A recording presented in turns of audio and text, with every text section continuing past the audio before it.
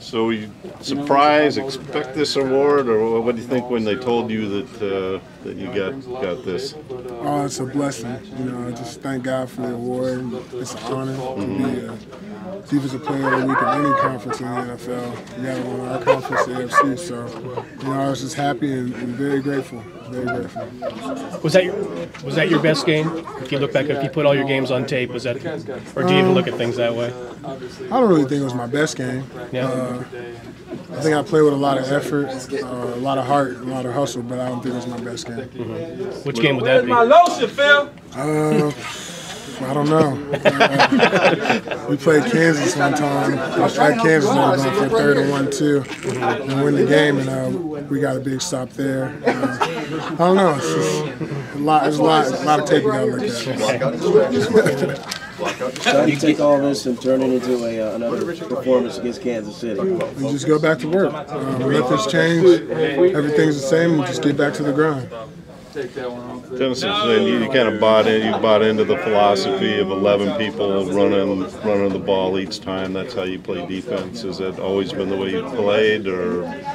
You know, ever since I've been taught to play defense, I've always been taught to hustle to the ball, swarm the ball carrier, always be the guy that's the second one to hit him. If he's hit first, or be the first one to hit him. So, you know, it's just something that was taught to me and something I try and keep in my little tool case. You had Muschamp was at Texas, and yep. Muschamp was at pretty renowned for that kind of thing. So was Gene Chizik. Yeah, was at Texas. He's pretty renowned for that. So it's a lot of coaches. Did you play that way in high school too? Oh yeah, I played running back and linebacker, so I had to.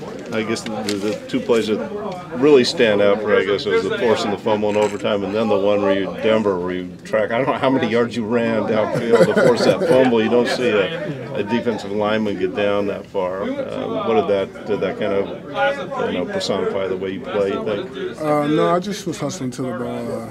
Trying to get the guy on the ground. You know, the play's never dead till the whistle's blown. So just play till the whistle's blown.